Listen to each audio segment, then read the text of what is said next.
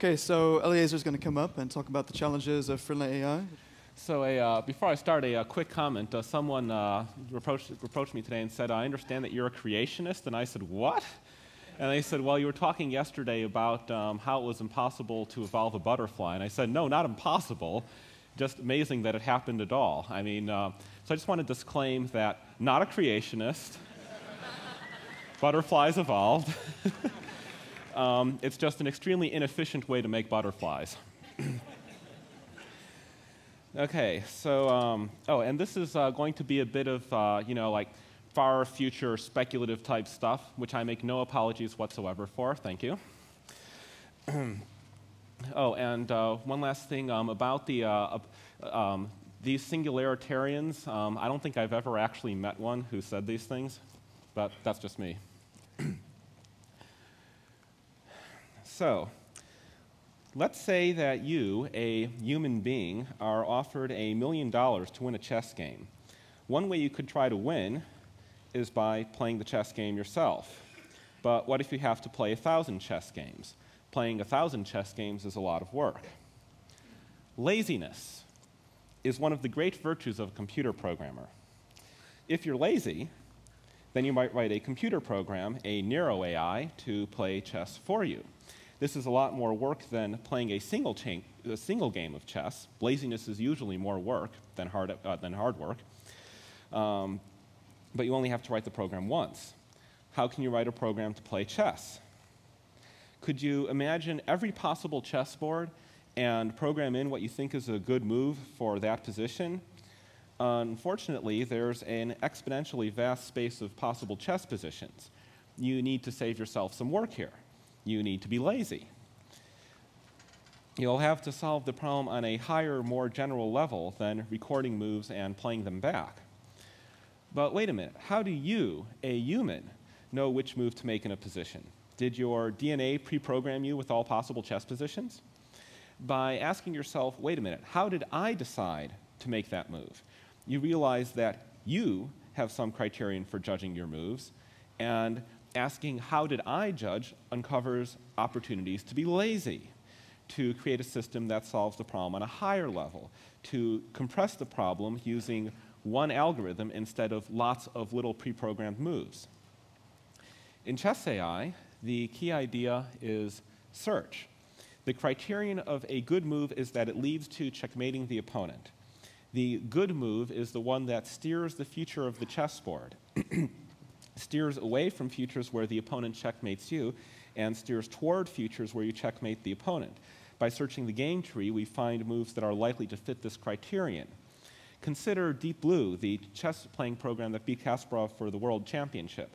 If Deep Blue's programmers had tried to program Deep Blue explicitly, tell it exactly which moves to make, then Deep Blue could never have played better chess than its programmers.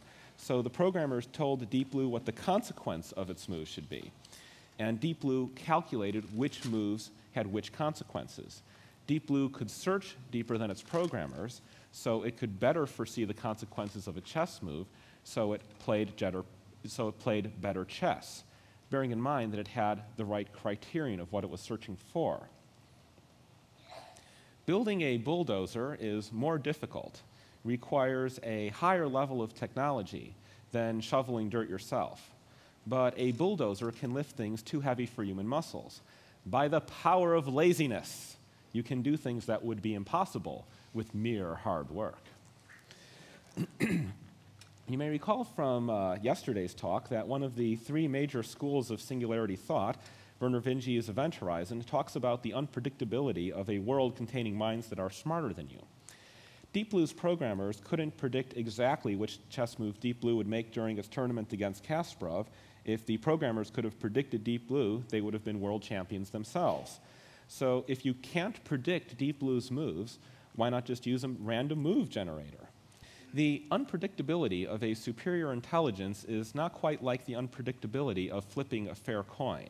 The programmers couldn't predict Deep Blue's exact moves, but they could predict the consequence of Deep Blue's moves, which was that Deep Blue would win the chess game. We never bother to run a computer program unless we don't know the output, but we know some important fact about the output. The programmers couldn't guess the result of the search, but they understood the search. Writing a chess program is a lot of work. If you're really lazy, you might try to write a programming AI that would write the chess program for you. Of course, as usual with laziness, this is much more difficult than writing the chess program yourself. It's a completely different kind of AI. One kind of AI program is about chess, and the other AI program is about programs. So you have to move to a completely different domain and solve a completely different kind of problem to make this programming AI. Laziness often involves jumping up a level. It's a different kind of problem to build a bulldozer than to shovel dirt. And modern AI technology is not very good at this. But humans can do it. Humans can write computer programs, and therefore we know that it is physically possible for a cognitive system to solve this problem, to exhibit this behavior of programming. Whatever humans do is possible for a cognitive system. A truly lazy AI researcher should have a reflex whenever they think about a problem that says, how am I thinking about this problem? Could I get an AI to think this way? You may not always be able to answer the question, but you should always ask it. If you don't ask unanswerable questions, you'll lose track of the important research problems and lose track of what you don't know. It's a lot of work to figure out how to write a programming AI, and it's so difficult that modern AI science is still working on it. Suppose you're really, really lazy. Then you might think, where does AI theory come from? I'll symbolize AI theory using the deservedly popular textbook, Artificial Intelligence, A Modern Approach. Where did the knowledge in this book come from? From humans such as Peter Norvig. Human AI researchers wrote papers, thought about algorithms, carried out computational experiments, argued heatedly about the nature of intelligence. Since humans can do this kind of cognitive work, it must be physically possible. Maybe I can write an AI which thinks about AI theory for a while, maybe does some experiments, and then outputs an AI textbook. This is going to take a whole new kind of AI, what you might call an AI theory AI. And modern AI science does not even begin to approach this kind of ultra-high-level reasoning.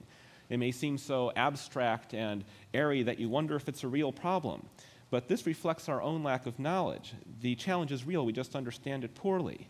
Humans do think about AI theory, and an AI that can't think about AI theory will be below us. There will be thoughts we can think that it can't.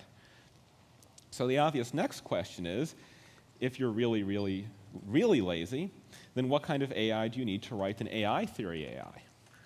But here one strongly suspects that an AI that can output artificial intelligence, a modern approach, will, if you run it long enough, output itself.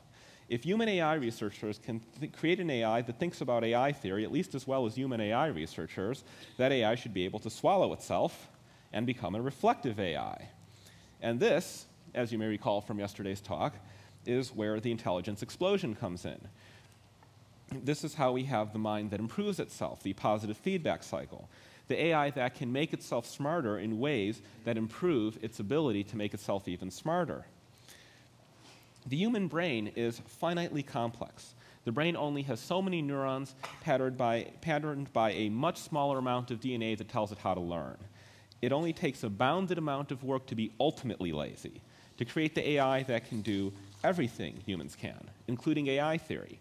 It's not the last work we'll ever do, but it's the last job that we have to do whether we like it or not. Then what? One occasionally hears a line of reasoning that goes something like this. Someone says, when technology advances far enough, we'll be able to create minds far surpassing human intelligence. Now, it's clear that if you're baking a cheesecake, how large a cheesecake you can bake depends on your intelligence. A superintelligence could build enormous cheesecakes the size of cities. And there's only a bounded amount of work you have to do to create a self-improving AI. By golly, the future will be full of giant cheesecakes. I call this the fallacy of the giant cheesecake. You can't jump from capability to actuality without considering the necessary intermediate of motive. So what will an AI's motives be? That's the $64 quadrillion trick question. In Hollywood movies, all the AIs are the same type, a single tribe. Asking what AIs will do is a trick question because it implies that AIs form a natural class. Humans do form a natural class because we all share the same brain architecture. We all have a visual cortex, frontal cortex, limbic system, and so on. But the phrase artificial intelligence actually refers to a vastly larger space of possibilities than when you say human. When we talk about AIs, we are really talking about